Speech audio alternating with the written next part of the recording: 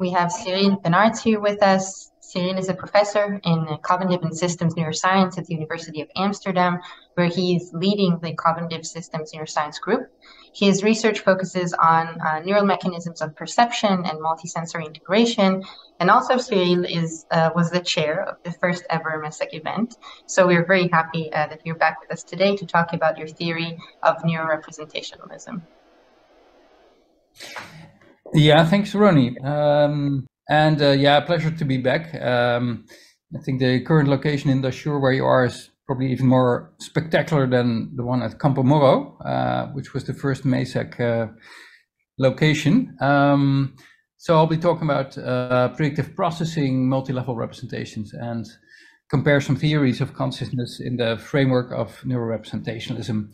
More about this later. This is the group at the University of Amsterdam where we are. And in principle, I'll talk straight through for 45 minutes unless you have acute questions. Otherwise, we take the discussion and do it afterwards. The talk is set up in three parts. First, a little bit about what neurorepresentationalism is as a theory of consciousness, how it relates to predictive processing, and we're going to take one key prediction of the theory and test that one in mice, so in an animal model.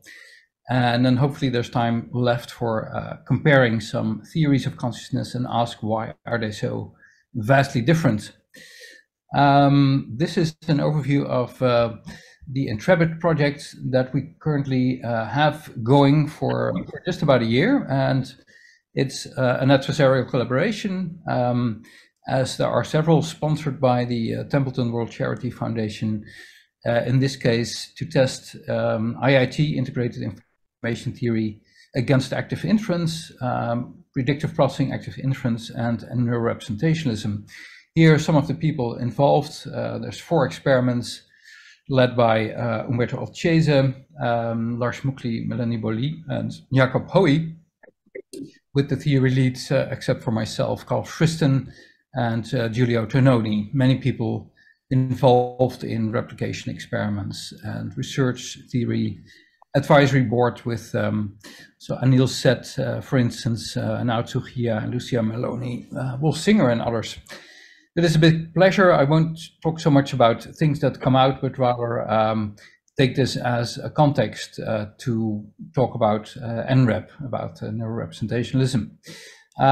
So first question for you would be, if you look at this illusion called the rotating snakes illusion by Kitaoka, then the question is, where are the illusory features located? So this is a question for you as audience. Does somebody have an idea? I could give, maybe you're insensitive to the illusion. For me, it's quite powerful, but maybe not for all of you. So is this the illusory feature of rotation? Is it in the external world, the brain? Is it nowhere, or is it none of the above? Any ideas? Okay. Yeah, it's fun to do a poll. I usually, in front of a whole, take the complete poll of you. But apparently you agree that it's not in the external world. I would agree, because you can't do an objective measurement on this and measure actually that there is movement.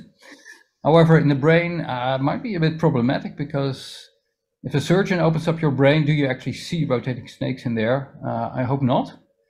But you could say, well, there is some process going on that might relate to it. So that's what we're going to dive into. The answer C, nowhere, might be maintained because it's actually an illusion, it's not theoretical, but then we still have to explain why there's something happening in front of us, in front of you at the screen.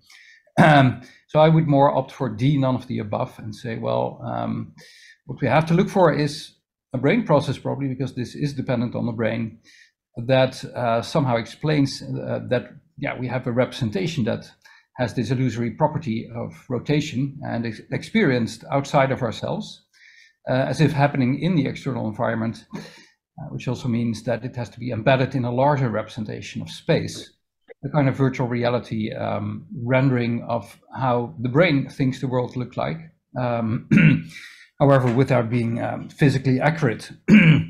So that would be the philosophical position of representationalism. and neurorepresentationalism is about how that might work in the brain then. So the link to consciousness from the brain. Okay, thanks so far for your response. This is to provide a little context about what we're talking about. So consciousness as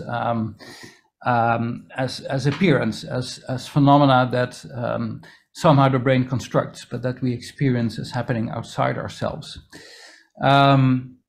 One could certainly attempt to define consciousness head-on, but that might be difficult. There's usually some circularity there.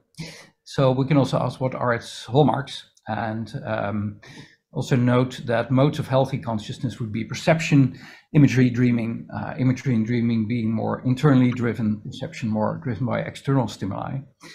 And for instance, in such a painting like Renoir, one might recognize a lot of visual qualities. So the proposal here is that consciousness involves a lot of qualitative richness or multiple modalities. Within vision, within the painting, you would already recognize shape, color, texture, shining, brightness, and so on, perhaps suggested movement. But actually consciousness is more than that. Conscious experience is also experienced like on the right. This lady standing in front of the painting, looking at it, which holds that you also have a certain body position in space. And that plays into the vestibular senses, proprioception, like as indicated by spindles in your muscles, about how your body is positioned, touch, audition, etc. So conscious experience is more about the whole gamut of qualia, of multimodalities. Not that they all have to be very pointedly present at the same time, but rather they can also be in the background. But it does matter whether the lady, for instance, stands upright or lies down in front of the picture. That also links then to situatedness, to immersiveness, which holds that conscious experience, we're set in a situation, like you wake up in the morning, and what do you notice? Well, you're lying in bed, and there's maybe light through the curtains. In Dashur, probably also quite hot or warm in the early morning. So you're immersed, you're sort of in the middle of this situation, which is related to perspectiveness. And then let's see how to move on. Integration or unity probably came up before with IIT, but here it's also the binding of features that belong to the same object, the integration between the senses, like this ventriloquist, where you attribute the sound actually from the man, the ventriloquist, here to the moving lips of the puppet. There's an attribution here going on, and the unification into a visual multimodal scene. Then dynamics and stability, very important, the ability to allow for change in conscious experience to happen either by body movement or by external objects moving about, but also stability or constancy. This picture is by David Hockney. Recently I saw it in Haarlem in Holland, and he took snapshots during a Scrabble game, and it sort of indicates the visual snapshots that you would have through a camera, but also how our normal visual perception differs from this, namely building a scene that actually looks continuous. It doesn't have this discontinuity of the snapshot. So there's an ability to correct and take along eye movements while we see. And that generates a certain stability as the world being constant, as having stability, but also objects having a certain invariance to them, even if there's movement going on. And a key overarching concept here is interpretation, inference, and intentionality, which holds that, we do watch or perceive vegetables, but we don't have them in the brain. We don't have rotating snakes literally in the brain. We do have neurons in the brain that somehow are able to code something that is about something else than themselves. So inference about what is happening in the outside world in the case of perception. Intentionality being very much the philosophical counterpart of aboutness, that those neurons collectively are able to generate codes that are about something else, like vegetables, than being outside. A key discussion point also in the Intrepid Templeton collaboration that we have is about motor activity And for instance, active inference or embodiment views have it that, yes, sensory motor interaction with the environment is essential for consciousness. That's not per se what I would maintain here, because there are also cases of, for instance, Amelia, where people are born without limbs. They have a congenital absence of limbs. But even in the absence of that sensory motor history, they are able to have feelings in those limbs. So in other words, phantom sensations in fingers that they never had.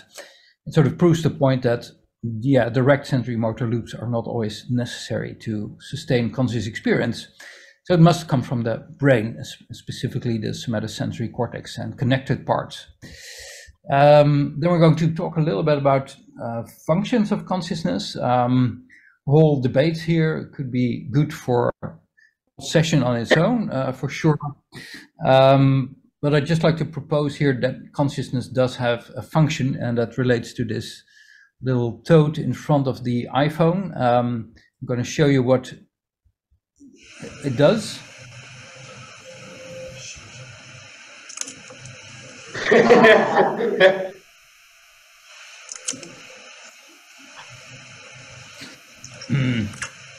Now watch what happens with the finger of the traitor, of the deceiver. Yeah, revenge of the toad to its deceiver. The point being, though, that yeah, in order to appreciate that this is all fake, the toad would have to know not so much how iPhones work, but understand the context. If there's no like contextualization of the bug creeping across the screen, then you're sort of lost in this task, and the frog indeed will keep on responding. Amphibians indeed have little or no cerebral cortex, but they do have an optic tectum that has been described as a bug detector. So if we think of functionality of consciousness, then consider contextuality, the embedding of stimuli into context. And that links to this particular slide, which expands on this. Dobzhansky was a Ukrainian geneticist, and he actually said, well, nothing in biology makes sense except in the light of evolution. And that's an important statement, because also consciousness could be regarded as a biological phenomenon, of course also psychological. That would be part of biology. So let's consider consciousness as a biological phenomenon that then would have to subserve some kind of function in the survival or reproduction of organisms. And there it's relevant to make a distinction between the kind of actions that we have at our disposal to survive, reproduction leaving aside. One type is reflexes and habits. Basically, these are regarded largely as executed unconsciously. They have a stimulus response character. They're in a way low dimensional. So like this tadpole could, when detecting a kind of looming change in shadow approaching by this bird touching upon the water, could duck away simply, and that could be done in a reflex. Very fast, very effective, but you don't need consciousness for it. No like survey of the scene that you have. Or take the hand on the hot stove, also withdrawn in a reflex, very fast, very effective. You're usually only conscious afterwards. And it's very interesting to think about why we are consciously aware of this afterwards, even though your hand might already have been saved. So maybe we discuss that later. The point being that the other kinds of actions that we consider, that we talk about, are goal-directed behaviors. And that's not so much about pure goal-directedness. That would be also eye movements that are directed at some object, but more about behaviors that require actually a representation of the goal before the action takes place, like a planning and deliberation of the action options. What is there? What are the benefits? What are the costs? And that is symbolized by this tree-like diagram here, where the present indicates your current position and the branches symbolize all the options that you have. Like, you're in this room in Dashur, you have options like going to the coffee machine or continue to listen to my talk. And then you have to choose. You can deliberate and weigh all the actions against each other. So these are more complex multifactorial decisions where there's a whole space of action options for the future. And then the question is, how do you select those goals? How do you do that, well, you need information. And one of the pieces of information, apart from memory, etc., is what is around you. So you need this multimodal survey of the situation around you, including your bodies. So where are you in space? What do you have around you? Let's consider the chimpanzee here, as it looks around, might be hungry. It looks for tools to access this termite hill. And then using the multimodal information from its situation, from its environment, including where it is, it can find such a stick to poke for the ants. So that means this environmental information is really useful, but you also need the context. It's a larger thing that we need to make these complex decisions. So here, consciousness would not equate with deliberate actions, but rather supports them by offering this multimodal immersive situational survey, and that would amount to a definition. And this acts more on the medium to fast time scale as opposed to reflexes, which are faster. And then, the basis, so we're going into brain mechanisms of how that could happen, the building of representations for perception. I'm going to talk a little bit here about sensory-based predictive coding models. And I think you had some of this by Shamil, right? Maybe in the workshop. But it's basically, going back to Immanuel Kant, who said, well, we see appearances indeed. We don't have access to the Ding an sich, the thing in itself in the outside world. All the brain gets is sensory information about this, let's say, real world horse.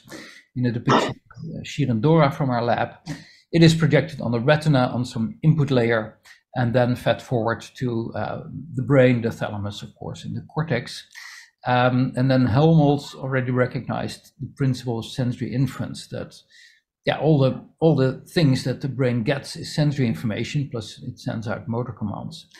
But these are basically action potentials. It has to cope with that and try to make sense of the inputs by building a kind of a representation or a hypothesis of what's going on.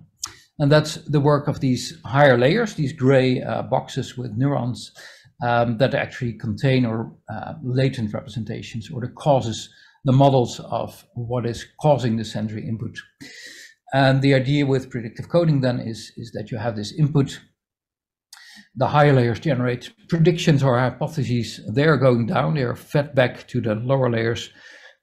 By comparison and subtraction with the actual sensory input, you compute an error that is then between the prediction and the actual sensory input, and that is fed forward to the higher layers to improve the inference, to improve the predictions, but also to learn from it. And those can be distinct processes. Sometimes you have completed learning in such a network, but there's still inference to be improved given a certain input. So that means that we're talking about predictions in the sense of inferring the current sensory inputs, not so much the future actually. And predictions are more or less equivalent to representations and to hypotheses. So that's what we would be doing. We're never certain. The brain is making best guesses of what's going on. This is matter already worked out by, for instance, Mumford, but also Round Ballard and Peter Deane in their models. What we did in the lab is the more neurobiological approach. So to say, well, we want to scale up this predictive coding. Round Ballard, for instance, worked with 2 layers. We went to 5. And the learning has to be unsupervised, like we suppose happens in the brain by Hebbian principles, and in a neural network form. So this is different from the Bayesian formal frameworks, Bayesian statistics, as of Carl Friston, for instance, working with policies. These are actually model neurons that try to do this. And Cyriel in the lab indeed was able to show that you can build a scalable 5-layer network where you train the network on input images like horses and other living things. Then you want the network to generatively reconstruct the image from the latent representation. So you tickle the network up here in the higher layers, and then it has to reproduce in the input layer the original image, which is really important because that might link to imagery in the way of a top-down regeneration of sensory imagery. And the network is able to do this for novel images as well. So it has learned the statistics of images deal with novel inputs. But now, importantly, we're extending this predictive coding framework for other capacities. So whereas originally predictive coding is very much about being able to reproduce the original image, we asked with Matthias Brucklacher and Sander Botté, can we extend this, for instance, to include constancy and invariant object recognition? So can we build a network that does both the specific image representation and have object invariance to it? The problem is like depicted here. The apple is rolling along on various time movements, so it changes in appearance, yet we also recognize in our conscious experience that it stays the same apple. That might seem entirely self-evident, but considering all the shape changes and whatever could happen, this is not a given, but still you need to grab the same apple. That is, you identify the apple as being the same, as being an edible object, and then you have to take into account its specific image to grab it correctly, right? So Matthias trained a network here derived from Sheeran's model with moving digits, moving MNIST, moving in translational way, or expanding on the screen or shrinking, rotating different toy objects, and was able to show the following. Let me show you the simulation. This is actually a small network with area 1 being sort of comparable to V1, and there you see a sort of retinal projection of a digit 5 moving from left to right. Then below that you have various layers like area 2, area 3, and area 4. We suppose that area 4 then comes more to resemble infratemporal cortex. And what you actually see is that this representation here in area 2 still changes a lot as the image is moving across retinotopic space. That's logical.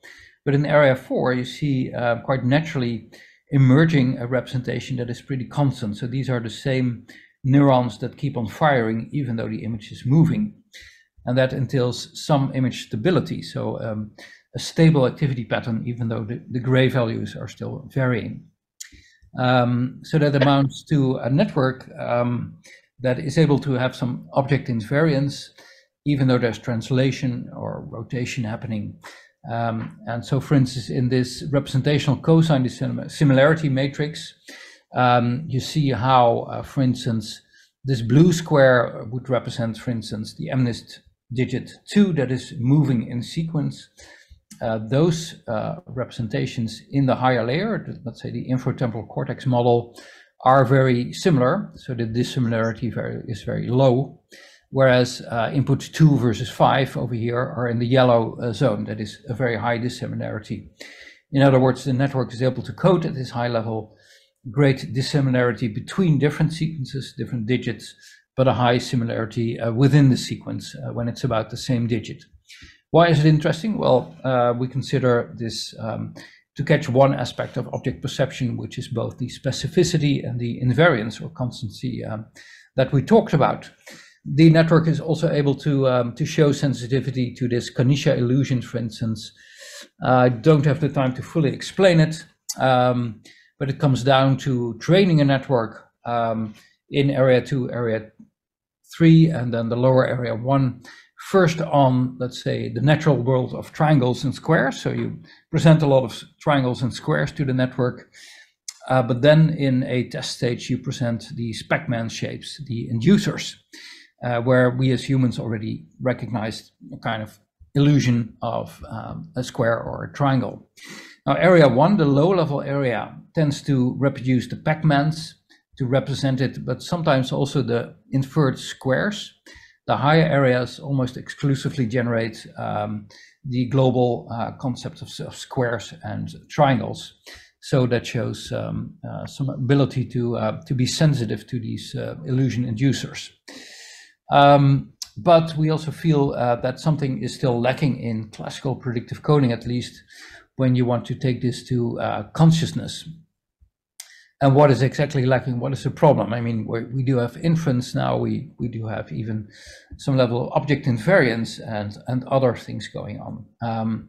But yeah, this qualitative richness of experience, or qualia, are not sufficiently represented in those models, I feel, because you could say, well, it's still a computational model. It's number crunching, which is beautiful, but there's no, let's say, emergence of color perception or particular qualia. The problem is not so much that there are not enough feature detectors, not enough sensor types, even in models or robots. That's all present in the skin or what have you. You can also model this. There's a problem in how the brain comes basically to recognize or identify the inputs it gets. And that's because, contrary to Johannes Müller, the inputs arrive unlabeled. It means that, anatomically speaking, we have, of course, cranial nerves, an optic nerve that conveys visual information. The problem arises when those action potentials conveyed across the optic nerve arrive in a piece of cortex. And those neurons there, they don't have the anatomical knowledge of where the action potentials come from. So they have no intrinsic knowledge, so to say, that it's about vision. There's no welcome sign here to say that the action potentials enter the visual cortex, and from then on, it's all visual. So the vision has to be constructed, it has to be made to happen. And that's not a natural. So that's, let's say, a missing point in Müller's labeled lines hypothesis of the 19th century. Actually, Müller was the mentor of Helmholtz. Also, in classical neural nets, we have to recognize that inputs and outputs remain unidentified. This is also why the current AIs, deep learners, are not so much aware of, they have no knowledge of what they process unless you build in special things that do that. So they have no intentionality, no qualia. And also in this case, this is an example from a Dutch book I wrote. I hope it's translated quite soon. We suppose, a very simple organism like paramecium that has only one light sensor, and that light sensor transmits action potentials like 1, 4, 4, 5 spikes per second, etc., that drive the motor movement phototaxis towards the light source, right? That's what you see happening in all kinds of small organisms. The point, however, being that this is adaptive behavior. It's sensitive to the stimuli, but from those action potentials alone, you cannot derive that it's about light, that it's about photic information, even though the organism is seen to be driven towards the light source. So with one sensor, you simply cannot have consciousness in the sense of knowing or identifying what your sensory input is about. This intentionality is utterly lacking. So that also means that consciousness does not equate with behavioral sensitivity, which sometimes then is equated with sentience. So sentience, to me, is a bit of a vague concept. And if you translate it as behavioral sensitivity, it's certainly most not equal to conscious experience.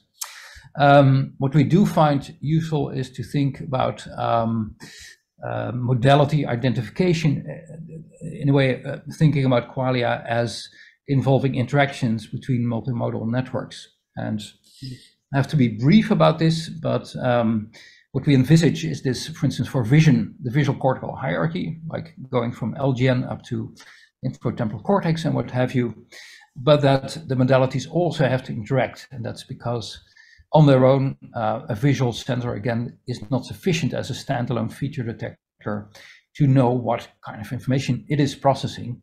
It is by the multimodal topology that arises differentially across other hierarchies, audition, taste, olfaction, etc., all interacting also with the executive and motor systems, that a topology arises where you could say, well, here we have some unique input that could only be interpreted as visual because it has a certain statistics either correlating to the rest or not. And then when you shut your eyes, correlations with other senses will cease to be.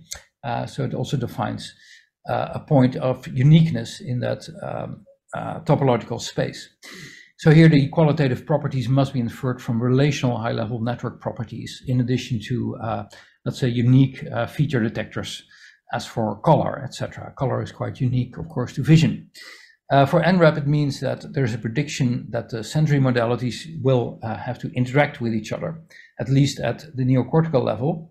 And we're going to look at this a bit. The next slide is in a way about how to reconcile and tackle the hard problem, to approach it from a certain viewpoint. Up here, there's the inspiration from David Marr, as you see, a genius in computational neuroscience that made the very important distinction between the implementation level of computations, that is synapses, fatty acid membranes, etc., all the wet stuff of the brain, versus the computational and algorithmic levels. So it's a conceptual distinction where you say, well, if you know everything there is to know about fatty acids, you will still not understand the brain, because you also have to understand it at a different conceptual level. And the argument here I make is that a bit similar in that spirit, we can also think of, let's say, the low-level stuff of cell assemblies versus the high-level phenomenal experiential stuff that is felt as perception at this high level. And the idea is that at the very low level of assemblies, we have small predictive coding networks that build hypotheses about, let's say, the shape of something or the motion or the color, and that they will have to be integrated into bigger hypotheses about visual objects, for instance, so that you have a specification of what the color, the texture, and the shape of an object is. And those visual objects also have to be integrated with auditory and other modal objects like touch. And in total, at a still yet higher level, the modalities need to be integrated also into space. So that's why we consider conscious experience to be spatially encompassing. So it's not only about the piece of cheese having a certain smell and a visual appearance and perhaps some taste to it.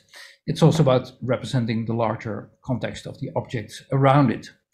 We do have some idea what the analogies might be in the brain. So here we think of smaller networks symbolized here by the red lines connecting particular cells that are involved in common coding of a feature.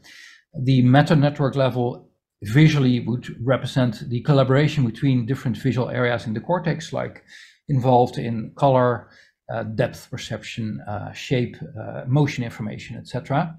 And the multimodal meta-network level, we have a depiction here from Alan Brain about the fiber connectivities between the different modalities. That would be a very rough idea of the kind of brain systems involved in mammals. But remember, this is not a type of consciousness that says, well, consciousness is high level, so it is in T4 or infratemporal cortex. That's entirely the wrong idea. This is not about scaling levels or anatomical levels. It is about being consciousness in a lot of these areas being generated all at the same time in a kind of gigantic super inference process. So we approach the hard problem basically by saying, well, yes, there is a high level of phenomenal experience, qualitative experience, but also a lower neural level. They basically represent the same functionality. So if you abolish the neurons or their neural activity, then also phenomenal experience goes away. With this multi-level basis of thinking, which again is not anatomical levels or V4 versus IT, we're still sort of plagued by the notion that we cannot imagine the transition to happen between phenomenal qualities and lower level stuff. But this is also a limitation of our imagery, I would argue, because we have never been trained to see the correspondence to neurons. That is, our imagery is trained on perception, and it means also having no direct access to the underlying neurons. It's a bit comparable to the horror vacuum argument or the Big Bang theory. In the times of Aristotle, people said, well, a vacuum cannot exist because you cannot imagine that a feather and a ball fall at equal speed, and therefore a vacuum cannot exist. Also a limitation of the imagery, that people just didn't have any experience without knowing it was possible. Big Bang is even more telling because there you could say, well, I can imagine explosions, that's all fine, so it's a kind of Big Bang, but it's harder to imagine how space and time themselves came into existence. That is, an explosion still takes time and takes place in space. So basically what we have to do is infer from this background radiation that there was a Big Bang, and we cannot literally imagine how that happens. So a lot of abstract thinking must be accepted. I'll briefly present some of the testing of the theory. So now we go to a bit of empirical parts of the talk, where we do experiments in the lab. They are very important to us and supplement the work on consciousness, in this case in mice. And so we're going to test this prediction of whether these sensory modalities actually interact with each other. We do look at a modality identification task in the mouse in V1, the primary visual cortex. And the task that Matthijs actually developed here, Matthijs Ouderlohuis, was in fact to train the mice on, while being exposed to a continuous visual stream or also auditory streams. At some point there would be a change in the orientation pattern, vision, or a change in the auditory streams, in the composition of the frequency tones. And that change has to be detected by a lick response, let's say lick left to the auditory change and lick right if there was a visual change. These are psychometric curves with hit rates, and you can see that, for instance, catch trials have no sensory change, so they're sort of fake zero stimuli trials, but the hit rate goes up if the mouse was trained in this multisensory fashion. MST means multisensory trained, and then it catches more and more salient auditory changes. So this is threshold level, suprathreshold, maximal level. Here on the right, we have orientation changes, so in the visual domain. And we had 3 cohorts of mice, one being naively exposed, did get rewards and stimuli, but not in a related fashion, no response needed.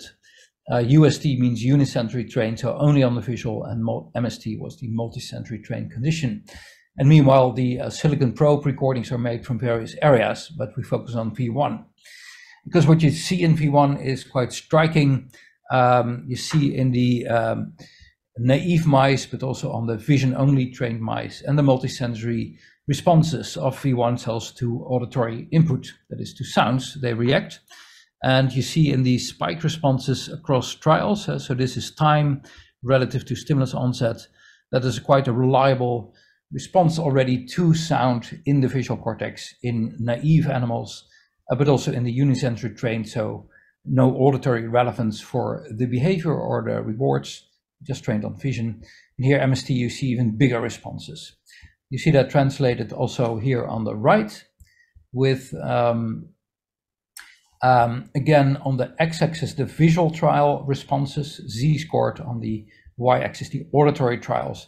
Especially in the multisensory case, you see vigorous auditory responses here next to the visual responses. The question is, how is it indeed strictly auditory, or could it be also involving motor consequences? And that's also an important discussion for you, because you're probably also considering recurrent processing in a lot of theories, and what kind of material does that represent? So what we do here is watch the mouse as it responds to the stimuli, and you see a lot of orofacial behaviors in these mice. But you could also see that in monkeys, for instance. There's licking, but there's also snout movement, whisker movement, and you can capture this motion by a measure developed by Stringer et al. Called video motion energy. And you see here, like Amax would be maximally salient auditory changes, and they cause a lot of video motion energy, so a lot of orofacial movement. Now compare this to previous claims from the monkey V1, for instance. Super et al. Worked with Victor Lamme, also here in Amsterdam, and they reported that awareness or consciousness coheres very much with the late response of such V1. So that would be a claim towards that you need this recurrent processing occurrent over here, the late activity in V1, for consciousness. But it could be, also in monkeys, that it relates actually to motor reports or any motor confounds. And indeed, that's what we find in the mice. We see that motor activity totally dominates the late response phase of V1 processing. This is likely recurrent processing, but it's not consciousness per se. So what you see down here is population firing with either visual stimuli to V1 or auditory stimuli to V1. The red curve shows that the auditory response is actually falling earlier than the visual response, and this is in V1, right? So it points to a very early transmission of auditory evoked activity to V1. This is a blow up of that time range. Now you can model of what part of the firing rates is explained by the various factors. This is auditory, visual, motor, video motion energy. And when you do this regression with a GLM model, you do actually see that the red curve over here, that is again of the V1 responding, represents auditory activity. So that's where cells correlate in their firing to what kind of auditory change was applied. Whereas the green curve here is the motor activity. So that is correlating with the video motion energy. And it partially overlaps, but the green motor activity is later on average, and it explains a lot of the later activity that is supposedly the recurrent processing previously interpreted as consciousness related. It's just hugely motor confounded. Almost sorry to say it, but that's life. There's further evidence for indeed cross-modal processing, as you see. So here is the whole range of V1 neurons as they try to explain their variance from the GLM models by visual variations, auditory variations, motor variations. And you see that the whole population sort of splits up in three groups: a purely visual group, and then auditory in the middle, and then motor. There's some overlap, so there are also cells that do both, for instance, auditory and motor, but also cells that exclusively code either visual or auditory and not motor. Below here, there's a cortical depth profile that shows that a lot of this firing, you see the visual trials. The yellow blue spots are, let's say, the Z-scored activity across the cortical layers. And for the auditory trials, again, looking at V1 is showing a different profile for the auditory predictors being both superficial and deep in the cortex of the mouse, whereas the motor predictors primarily activate the superficial layers in the mouse. So again, here you see a dissociation between auditory and motor. The conclusions here are important, in line with Nrep, but not exclusively supporting this theory, I would say, is that V1 processes multimodal information, including motor, and that the late motor component poses a problem for recurrent processing is consciousness theories. It's not a problem for predictive processing because there the motor efference copies are taken on board anyway to account for how predictions are shaped by motor movements, for instance, eye movements that shape the predictions about what the animal is going to see next. I think it's time to wrap up. I just wanted to mention perhaps maybe also we can look at Roni, how we are doing on the time. We have 15 more minutes, so up to you. 15. Okay, yeah. Okay, well, just briefly, perhaps this this last part is about how to compare theories of consciousness and trying to see why they're often so vastly different. It's work that we did with Katinka Evers and Michele Ferisco in the Human Brain Project, and it's basically responding to the need or the search for a minimal unifying model of consciousness.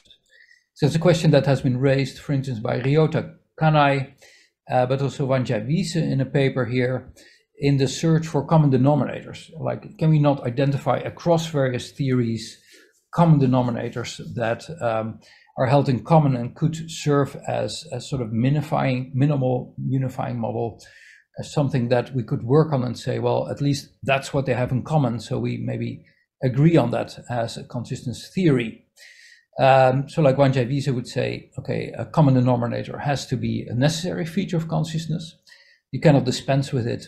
Multiple theories of the consciousness, of course, have to entail it, otherwise it's not common, and it might have to serve a unifying function. So information generation, for instance, was suggested as such a common denominator, acting across, IIT, Global Neuronal Workspace, predictive processing, why not? It's rather easy to find counterexamples, we think, because information generation, it's such a general concept, especially if you rely on Shannon information. That's a statistical concept. You find it throughout nature. Also, variational autoencoders have this aspect of hourglass. You have input, it is compressed and then decompressed, and novel information is generated, but that's not sufficient for consciousness. So we took rather the approach from Kuhn, the structure of scientific revolutions, and contrasting sort of Copernican worldviews against Ptolemy. So we try to dive into what is a paradigm to think about consciousness and what are perhaps common or different background definitions that we have. And then you see across, basically many aspects that we have, like in this table. I won't treat it, but we try to define these common denominators. You find lots of differences. And what you especially find is that consciousness is often regarded as something entirely different. It's not the same object of study across theories like global neuronal workspace, at least in one version, has consciousness as global availability of information. So it's not about phenomenal experience, content, or qualia. IIT has a stronger emphasis on phenomenal experience, certainly, but it emphasizes very much, of course, the integration of information and differentiation being based on Shannon information. And that's a very statistical way of going about consciousness. It's not actually about content or semantics. Nrep and perhaps also active inference is more about best guess representations, including qualia, and behavior not being essential. That's a point of difference with AI. So our conclusion is more that theories address widely diverging aspects of consciousness. There's no agreement on what consciousness actually is. But once you recognize that, there's also a basis to start integrating theories and try to make them compatible as more unifying theories next. So often the disagreements here are about, a totally different concept of consciousness. So to take away, in conclusion, the argument from Nrep is that consciousness does have a very clear biological function. It provides us with inference with sensory-based representations in the first place, motor action not being strictly necessary, but often taken on board. We can take predictive processing certainly as a cornerstone, but it's not going to be sufficient to explain consciousness. That makes this position I represent also different from other positions, and that what distinguishes conscious representations from other ones, there are lots of predictions in the brain, is their wideness spatially and richness. So it's really about this rich situational survey or representation. Take on the heart problem being spelled out by these conceptual representational levels, and taking into account our limited imagery actually in not being able to imagine transitions, let's say from orange down to spiking neurons. We have to accept a certain limitation there. And then, in terms of empirical testing, there's work happening also, like I said, auditory and motor processing in V1, confounding, consciousness report correlates with motor activity. And then the last point about the comparison is that, it's sort of important to recognize differences in what we talk about in having consciousness as object of study. Well, thanks so far, and I hope there's space left for questions. Let's see. There is. Thank you so much, Cyriel.